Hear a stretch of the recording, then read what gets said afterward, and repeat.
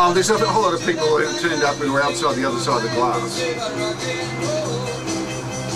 Oh, thank you very much. Well, we like to tickle people's fancies. Okay, take care, buddy. See ya. Bye. We set out to do something which we didn't really quite have the resources to do, and I knew that we would take ourselves to the edge of the cliff financially at some point in that process. It did make you feel as though you were about to fall into a big dark hole and perhaps never come out of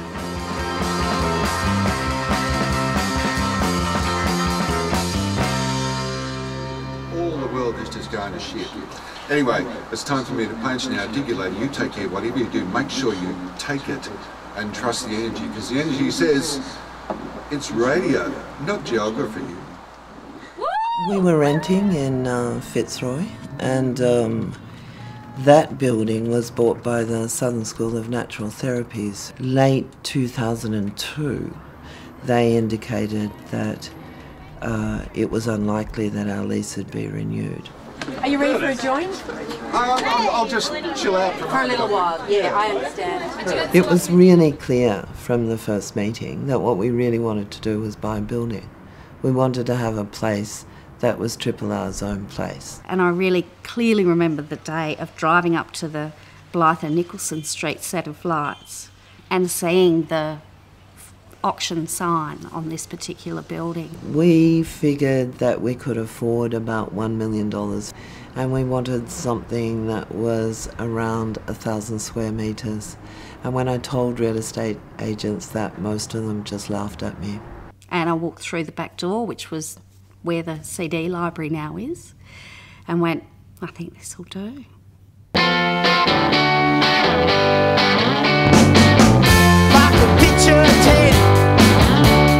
A number of other people came along to the auction, including people like Jeff King, our chair, who's been involved in RRR since almost the very beginning, and who has been fantastic and solid right throughout this process, particularly when I had severe anxiety attacks. And I was so nervous about the auction that I said they were welcome to come, but they couldn't stand near me.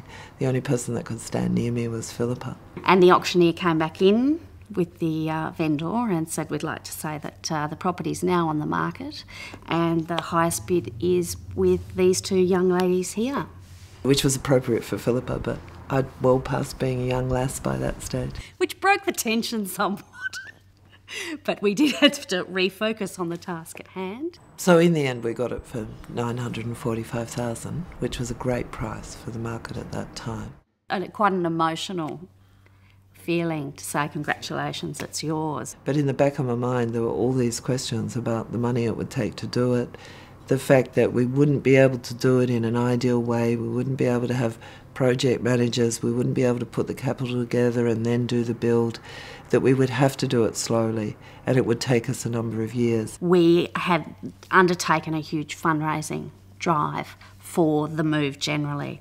We knew that we weren't sure whether we would rent or buy, but we knew whichever way we went, we needed to raise the money to be able to fit out whichever space we landed in. I remember a slightly sort of hair-raising meeting in the back room of RRR with our architects and Philippa Overgaard and Andrew Croak, who were really the two key people who I worked with through the project of relocation. And the timeline just kept getting pushed further and further and further, and we got closer and closer and closer to the point where we absolutely had to be out of Fitzroy, and things like the building didn't have a roof yet.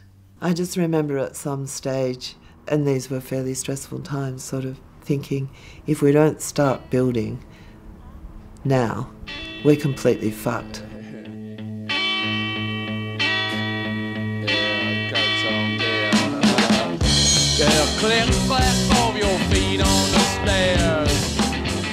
Mario and Mario from Mario's Cafe around the corner in Fitzroy and long-term supporters. They had a set of posters that had been from the Continental, all autographed. They rang me up and said, look, we'd like to do something like an auction and raise funds. And we raised about $35,000 from the Continental poster auction. And that was in 2005 at a point where I was really struggling to pay the wages bill. I was really wobbling on the edge of the cliff. There was probably about 100 volunteers on top of our normal existing broadcasting and non-broadcasting volunteers that helped. And Ludi Adam played a huge part in that. She was the administrator here at the time, and we organised big packing days. I think we ended up with 2,500 boxes moved from Fitzroy to Brunswick. You know, Viv Lees rang up from Big Day Out and said, in Viv's incredibly sort of quiet way, "I hear you doing some pretty long hours." And I said, "Yeah, but, you know, it's good, you know, trying to sound convincing." And he said, "Would 20,000 help?"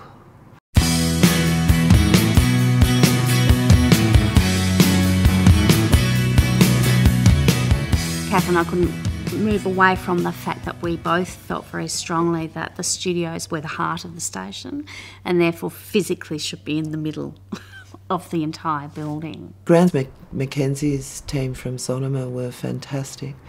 Shane Smith, who was the site manager here, was just a fantastic person to work with. And Mark Healy from 6 Degrees did a great job of working through the design with us. I said, great for us to talk, but you should talk to a whole range of staff and broadcasters. You should get a sense of what this place means to them, how they use it, what they do in it. And he came back and said, seems like they want something like a cross between Raw FM and Godspell.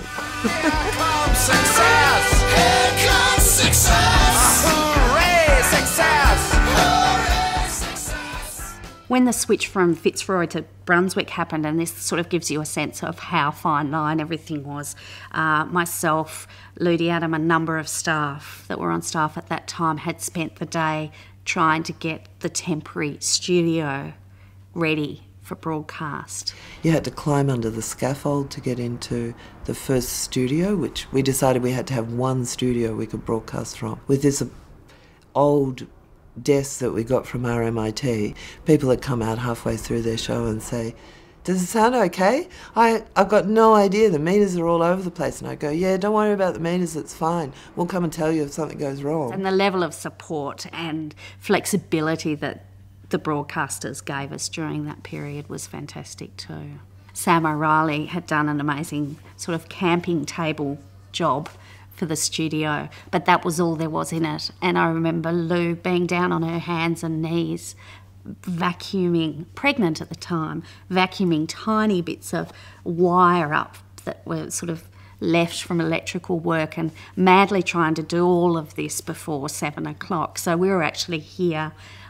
Physically, I was in the green room with a bunch of other fabulous people that had helped get us here to see the first cross, which was quite a great feeling because it felt like Triple R had come back together again.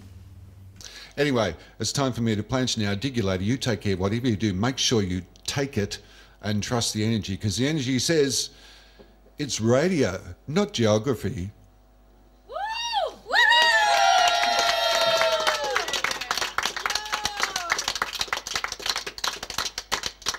That round of applause cost me a fortune.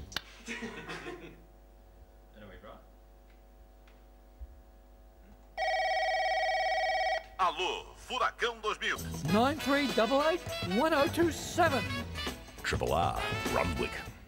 Welcome Melbourne and Greater Melbourne on FM 102.7 and all over the globe on rrr.org.au. I'm Gary Seven, this is Smoke 'em If You Got 'em, and welcome to a new chapter in the Triple R story with our very first virginal Popping Our Cherry broadcast from the Brunswick studio. A few quick thanks are in order, methinks, to get the ball rolling. It's really difficult to sum up what Kath has done. For Triple R, she's brought stability and fairness and good process and good ideology to the organisation. Her management skills are outstanding, and her personal view on life, politics and fabulous shoes is also outstanding. I think in today's world of intense media control, with so few people having ownership of the media and its ideas, we're all very, very lucky indeed to have a station such as Triple R, because it will forever belong to us. Melbourne's own 102.7 Triple R FM.